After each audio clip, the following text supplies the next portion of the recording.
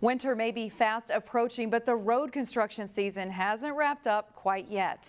And in Golden Valley, drivers will have to take some alternate routes over the next few weeks. Two large construction projects kicked off this week along Winnetka Avenue and Glenwood Avenue in Golden Valley.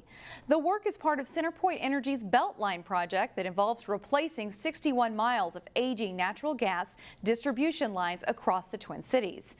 The Glenwood Avenue project will involve a lane shift, but the work on Winnetka Avenue will require drivers to take a detour. This pipeline was built originally in the 1940s and 1950s with materials and methods that are now don't meet current standards. And so to ensure the safety and reliability of the natural gas distribution system serving the communities here, we are replacing those old pipelines with new pipelines, and unfortunately it causes a little bit of inconvenience. Work on both of those projects should be completed by early November. For more information, we have a link on our website, ccxmedia.org.